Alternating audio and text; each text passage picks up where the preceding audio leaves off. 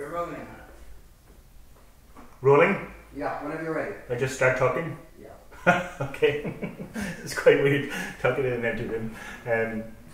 So should I say who I am? Yeah, say who you are. Okay. Yeah. Okay. Hello, I'm Mark Cousins. I have written a book, The Story of Looking. I'm sitting here in my flat where I've done a lot of looking for the last 20 years.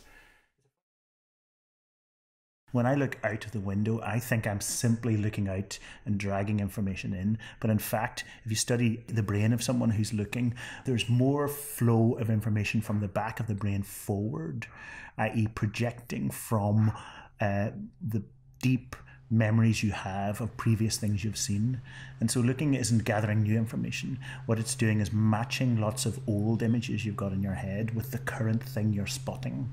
So they reckon that it's more projecting process than a receiving process.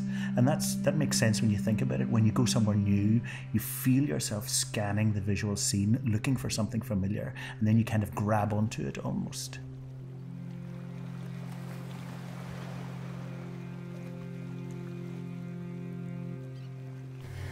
The book I've done, The Story of Looking, is a whole attempt at a whole history of how we looked.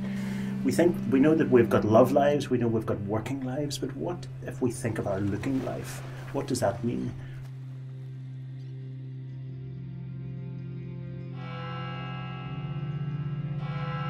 How many dead bodies have you seen?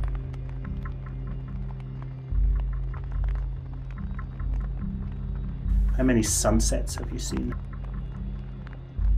How many times have you looked at someone with hate or with love? How many times when you're playing football or tennis, are you aware that your eyes are active all the time? Looking is one of the greatest things that human beings do, and yet, strangely, there's never been a history of it. It's so obvious, it's so all around us, that nobody's really thought of asking, what is the history of looking? For people who are interested in looking, this city of Venice is one of the meccas. It looked east and west, it was mercantile, it was a transit lounge, it was a refugee camp. But what interests me most is the visual experience of Venice. What is the history of a place like Venice?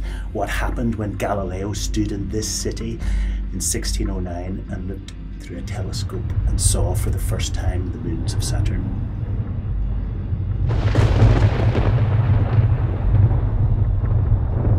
And now that we're at a time when screens are everywhere, in a time of VR and AR and the digital age and the digitization of imagery and the image overload, the image deluge, you could say, now is the time to ask the question, what is the history of looking?